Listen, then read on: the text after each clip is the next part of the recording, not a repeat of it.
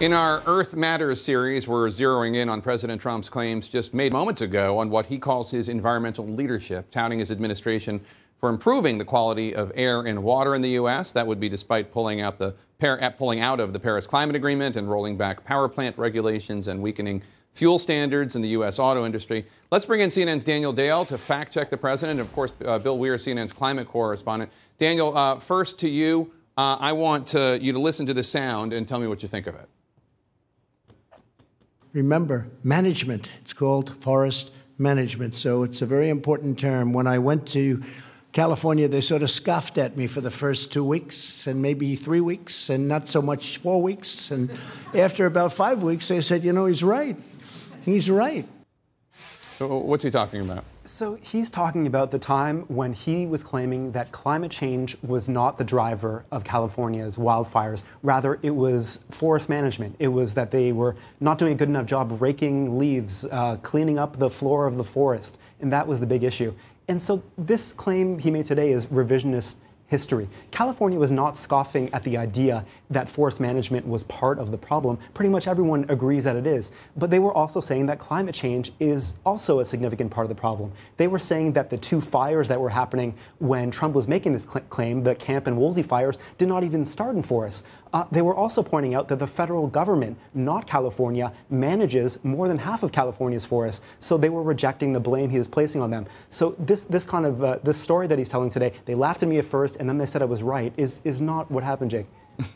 Interesting. Bill, the president used to say, wrongly, that the U.S. had the cleanest air and water in the world. He's now changed his language on that in recent weeks. Yeah, maybe the facts caught up with them, Jake. They have sort of modified that claim. The numbers we can put up here show that we don't come anywhere close to the top of the world when it comes to these things. 10th in air quality, water sanitation, 29th. Drinking water, he was careful to say, unlike Vice President Pence, who tried to, I guess, claim to you that all water was clean, #1 there.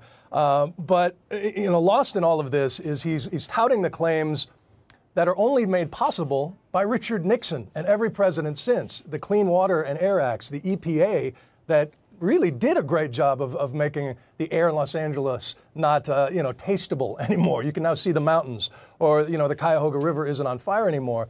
But saying that we're now going to gut that entire agency is like saying there's been a 74% reduction in house fires over the last, generation.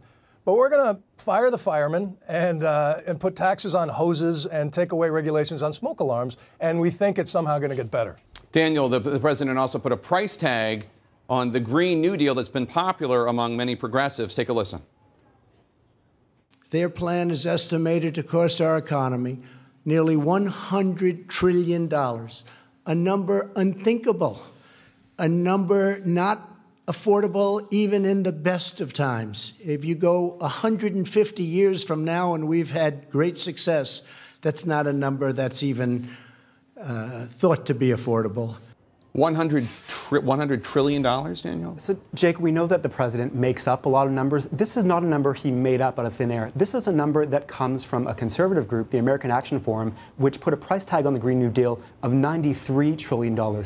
I think it's important to note the source of the figure, and it's also important to note how they got it. What they did was make a number of assumptions and estimates that we have no idea will come true. For example, they assumed that there would be a $36 trillion cost from the U.S. implementing a single-payer healthcare plan like Bernie Sanders wants as part of the Green New Deal. We have no idea if Bernie Sanders will be president. We have no idea if this is how Green New Deal proponents will try to achieve the goal of universal healthcare. So there are a lot of assumptions here. Or at least it's based on a number that exists somewhere. Yes. The baby steps. Bill, you're out there talking every day to people about climate change, the effects of it. Do Americans have confidence in how President Trump is handling environmental issues and climate change?